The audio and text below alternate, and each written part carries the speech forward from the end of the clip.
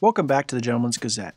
In today's video, we'll be asking the question, why did men stop wearing dress watches?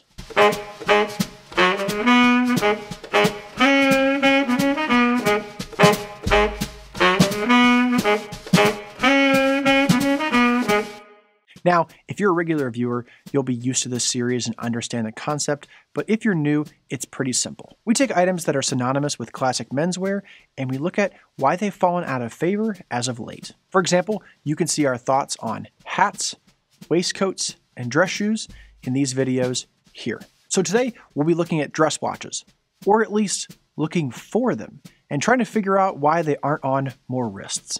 First though, we need to clarify what we mean by a dress watch.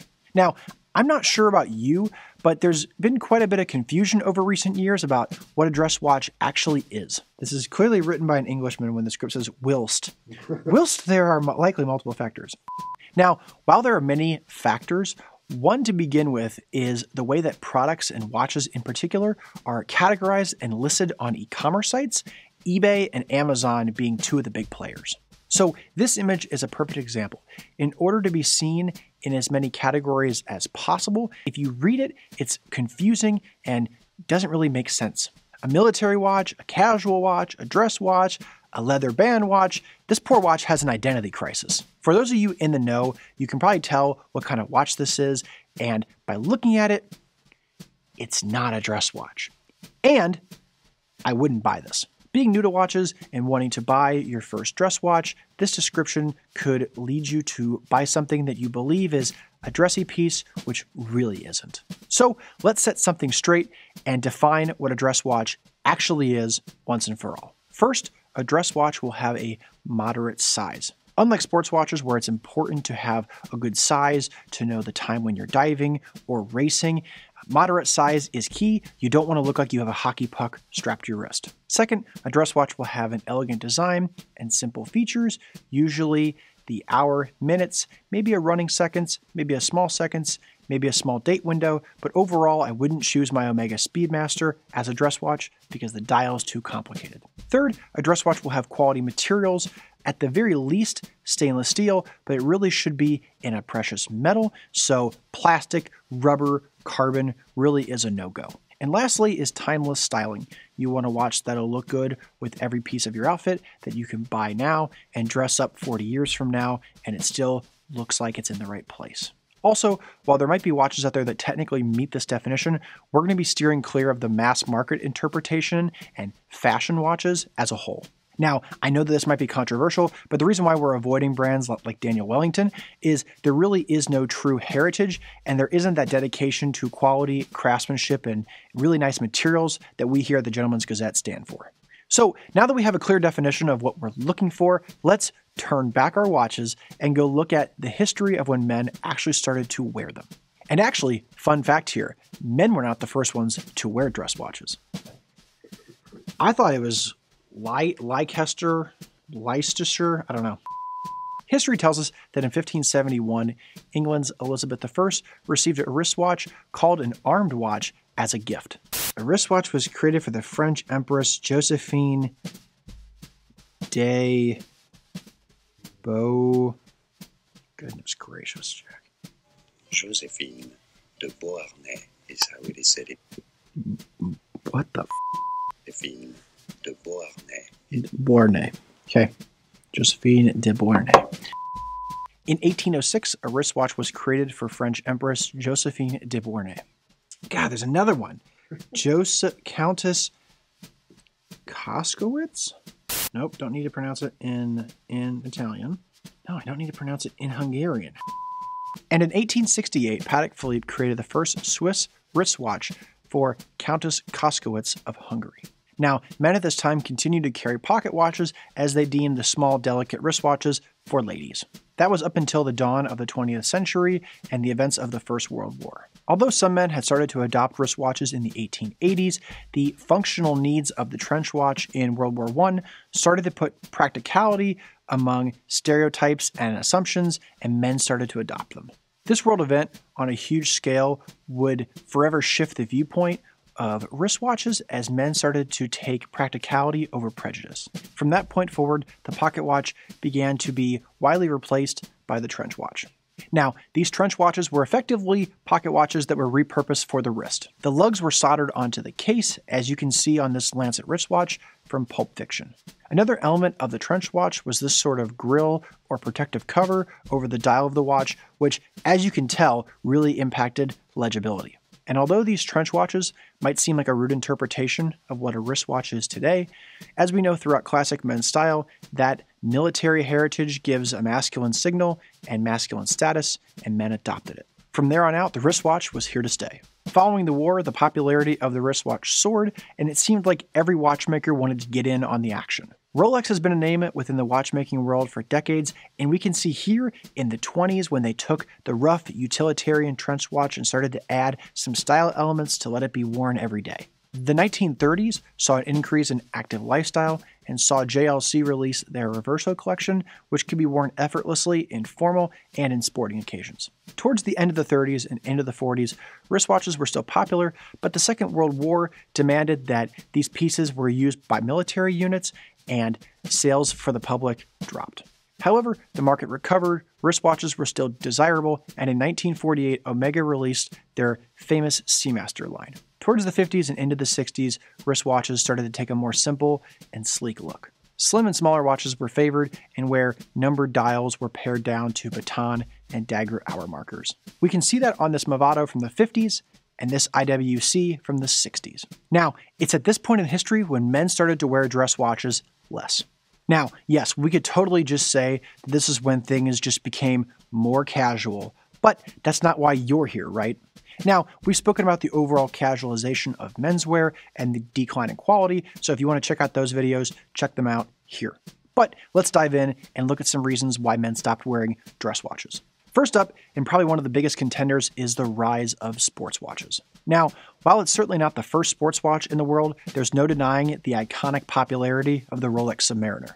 Sean Connery's debut as super spy James Bond saw him wearing the Rolex Submariner with a variety of outfits, including formal wear, which is a trend that all the current Bonds still follow. The author of the Bond books, Ian Fleming, would often take items that mattered a lot to him personally and apply them to his characters, so literary Bond wore a Rolex Explorer, but in the movies, he had a Submariner. A great example of Bond wearing the Submariner with formal attire is in the movie Goldfinger, where he wears it with a warm weather black tie ensemble. Now, although the Bond franchise would feature other watches on Bond's wrist, they were almost always in the sports watch style. They were on metal bracelets, had high contrast dials, and rotating dive bezels. Overall, iconic characters, whether they're real or not, have a massive influence on what's popular in men's style. Especially when characters such as Bond, who are very masculine, wear a sports watch with formal attire, that trend catches on. The only problem is, not everyone can afford an expensive sports watch, which is great news for manufacturers of watches with cheaper materials. Indeed, wristwatches were no stranger to the uptick in usage of plastics and other materials in the 70s and 80s, and it's something we haven't seen the end of yet. And even if it's not plastic, there's metal alloys and other unusual materials such as rubber or even wood. These materials are a lot less expensive than the traditional precious metals used in watchmaking.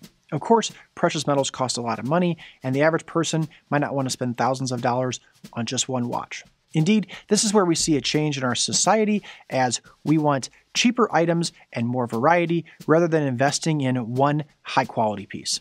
Typically, back in the day, people dressed up, so a dress watch was the one watch that a man owned. He had it for his whole life, as well as a few other nice jewelry pieces such as cufflinks or signet rings.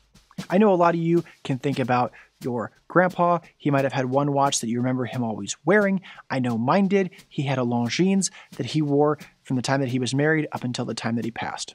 Overall, all these purchases would have been intended to be a high-quality investment that would last a long time, could be passed down to the next generation, and the owner didn't have to worry and fuss about buying a new one. They could buy one and wear it reliably. Of course, no one's planning on wearing a $20 plastic watch for 40 years, but that's the point. People want to have more and to change up the color and the style. Individuals today also want a lot of variety because they see celebrities have a lot of watches and fashion pieces, and they want that too. But let's be honest, we can't all afford the watch collection of Dr. Strange.